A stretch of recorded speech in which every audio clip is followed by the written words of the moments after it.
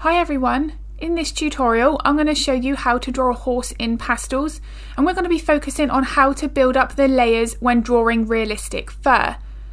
Now before I get into that, the first thing that I do is work on the eye. This is where that main emotion and expression stems from, so I do like to make sure that I've got this accurate and completed before I move on to anything else.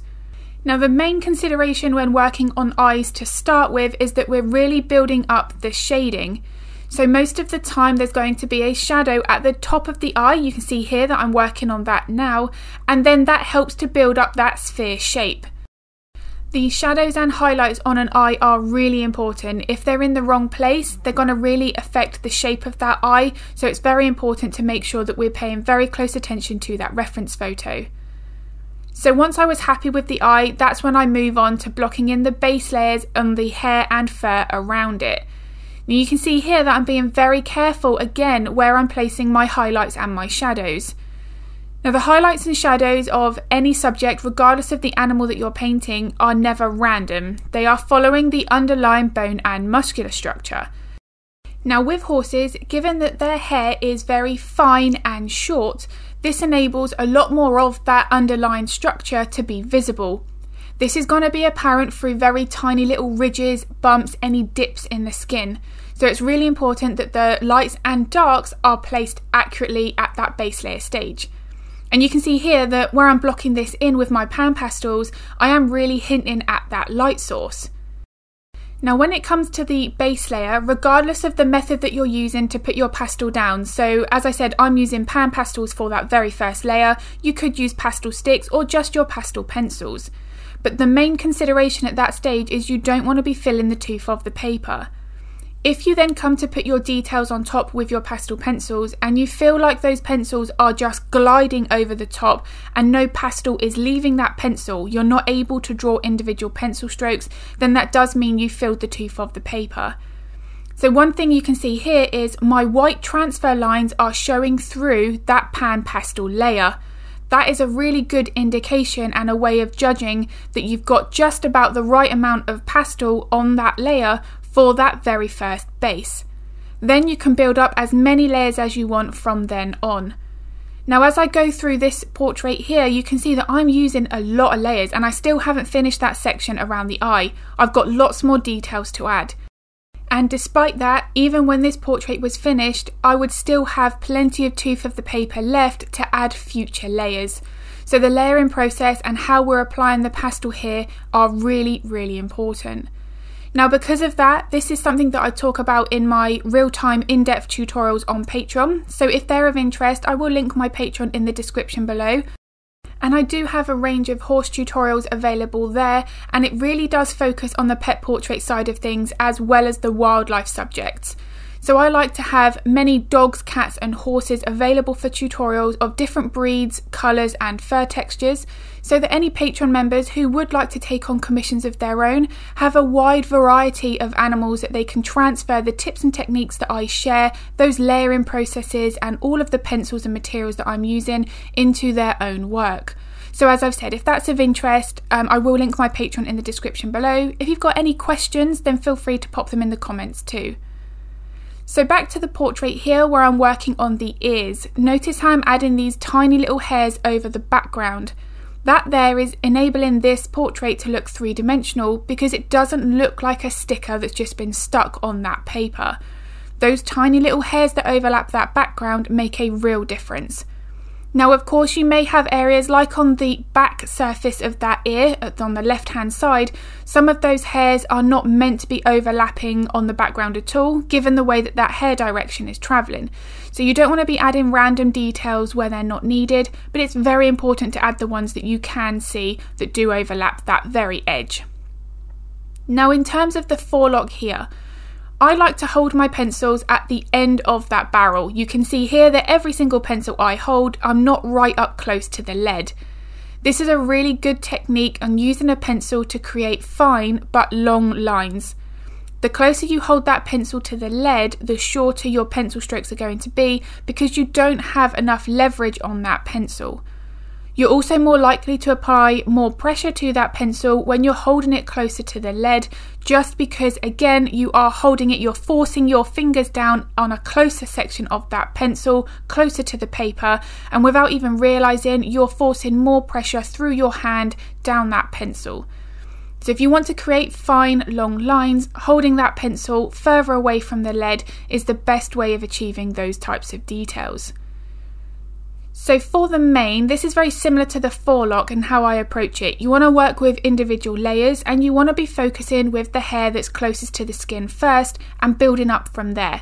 So you'll notice that I'm not jumping to my brightest values first. I'm going to be saving those for my future layers. I want to be working from dark to light, but as you can see during times here, I do go back in and add my shadows. So there's going to be times where I'm working from dark to light, but then I'm also working from light to dark. It's going to depend on that type of texture, the reference photo, the lighting. There are many different things that are influenced by that. But the one thing with pastels is it's a very forgiving medium. It's very versatile. You don't have to work with one specific layering technique. And as I say here, like with this video, and I've got many others on YouTube, I do work with a mixture of dark to light and light to dark, depending on the scenario. Now I do have other horse tutorials where I would be showing those variations in technique, so I will link those in the description below if they're of interest too.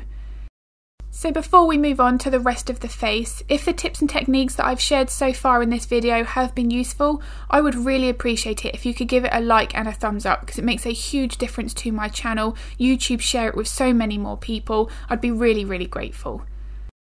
So the one thing that I mention all of the time in every single video on YouTube, and I cover it thoroughly in my real-time tutorials on Patreon, is the importance of 3 main elements when working with your pencils. That's the fur direction, the fur length, and the fur thickness. Now the way that we're using the pencils are going to influence all of those things. The length of the lead, the pressure on the pencil, where we're holding that pencil, everything here comes into play. And depending on the type of hair or fur texture that I need to draw, those 3 things are going to be adjusted accordingly. Now when you're working on an animal like a horse, as I've said earlier, they've got those structures underneath the skin that cause those ridges, the lights and the darks to shift. So I do want to make sure that I've got that accurate. But the other thing that does influence that as well is the fur direction. Now you can see here that where I'm curving my pencil strokes is already indicating at this main cheekbone on the side of the horse's face.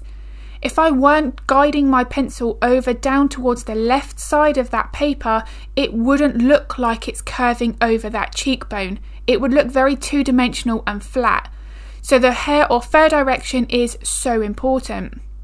So once I'm confident and I know where I should be moving that pencil in terms of the direction, I then need to focus on the length of those pencil strokes. The length of the pencil strokes are just as important. If I make them too long, I'm going to make the horse look far too hairy and a bit more of a thicker coat, which of course it wouldn't be right.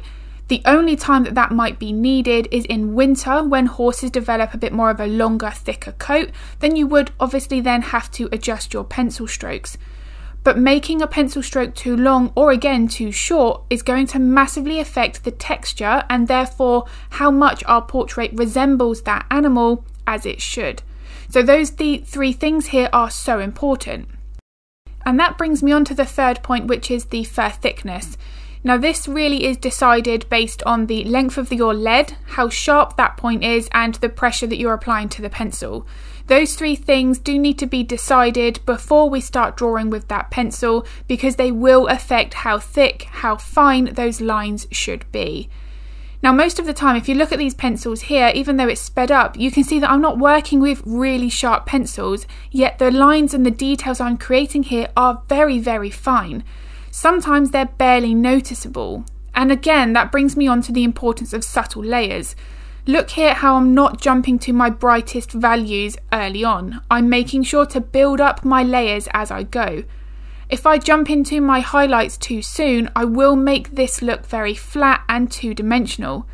The more layers that I'm adding here, the more depth that I'm creating. Now what is important with that is I don't want to overdo it and add too many layers, because I don't then want to get the wrong sort of fur texture.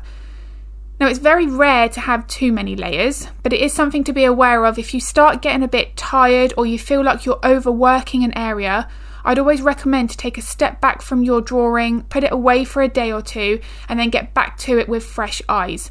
Because it can be very tempting to subconsciously start speeding that process up, and we skip out on these important subtle layers, and then ultimately, as I say, the portrait does just look a little bit flatter. So whenever I feel myself getting to that point where maybe I've been working on it for too many days, 4 or 5 days at the most, I will then usually put that away for a day, work on something else, and then finish it off. So the importance of these three things, direction, length and thickness, are definitely easier to be observed in those slower real-time tutorials on Patreon. So if you would like to see that in a range of those animals, because it can be applied to any fur texture, then as I've said, my Patreon is linked in the description below.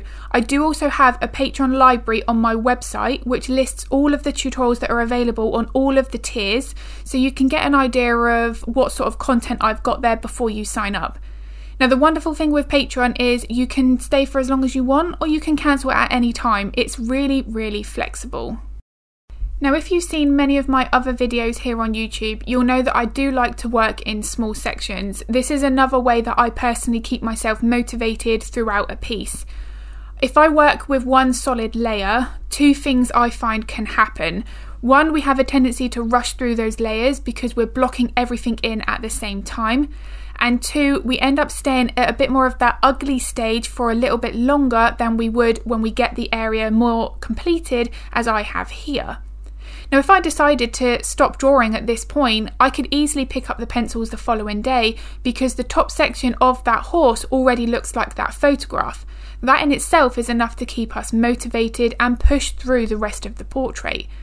But if I had all of this blocked in that base layer stage, which isn't the nicest stage to look at, it can become very disheartening. So if you do find yourself feeling that way, then working in smaller sections may work for you as well. Now here, the fur direction is really starting to become apparent with how important it is. Look at how it's really curving over and it's helping to create that three-dimensional feel, all because I've got my contrast good, I've got my darks dark enough and my highlights bright enough, and then I've also really focused on those three things: the fur direction, fur length and fur thickness. Now this again is going to become more obvious when we start mapping in the bridge of the nose here, because where that hair comes away from the top surface of the nose where that white marking is, it has to slope down towards that cheekbone, down by the muzzle, and if we don't get that right, it's going to make the face potentially look really wide or too narrow. So the way that we are creating those pencil strokes is going to really affect the shape of the face here. So I did just quickly there mention the importance of contrast. Now I speak about this in all of my tutorials because I do focus on that more than the exact colour.